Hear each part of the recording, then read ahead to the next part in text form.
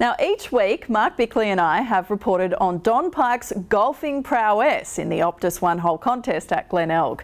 After watching the challengers come and go without success, Mark thought it was about time he had a go. And if looks mattered, he had a head start.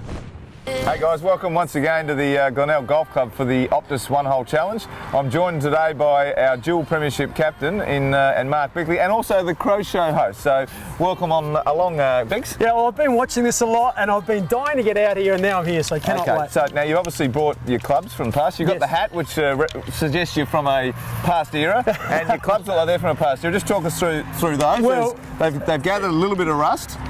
They have. Now, I went to the shed today to get them out and I was a little bit embarrassed, and I thought I'll clean them off, but then I thought, well, no, that probably just gives you an indication about how seriously I take my golf. So I've always been a sort of socks up type player, you know, look the part, so that's the story about the hat. But looking good, rocking some, it's equivalent of playing Wimbledon with a wooden racket, really. But I like it. As the guest, you get the get off. So away you go. All right, well, we'll see how we go. That's well struck. Might be a wee bit long. No, get down.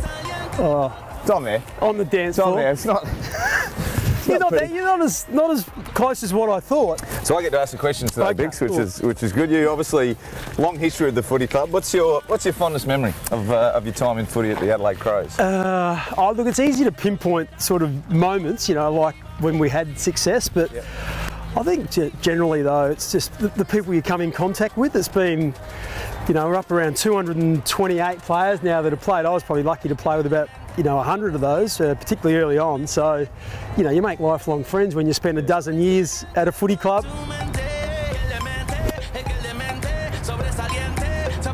How'd that go? Oh, settle. Hit it in the hole. Oh. That'll come back. Oh, I haven't hit that.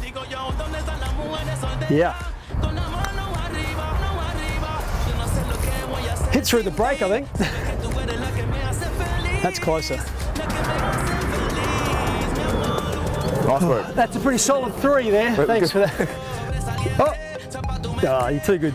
Thanks, Bex. Thanks for joining me. That's a par. Okay. Double bogey.